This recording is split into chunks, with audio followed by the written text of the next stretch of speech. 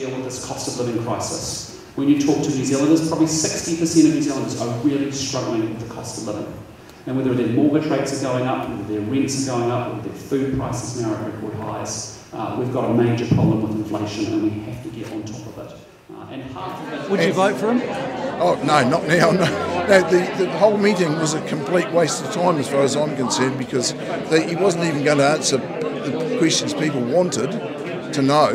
BS from the government and from the opposition. It's all very well to stand up and say we've got a lovely country and we don't like this, we don't like Three Waters, but we still don't actually get what they're going to do about it. It's all talk. It's not what they're saying, it's what they're not saying. I thought it was a very good meeting, well attended. I'm going to vote his way, because I think he's had some very good ideas, and I wouldn't vote for the other one.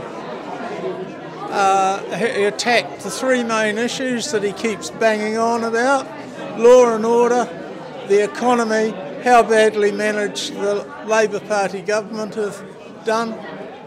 No positives as far as policy goes, just goes over and over the same thing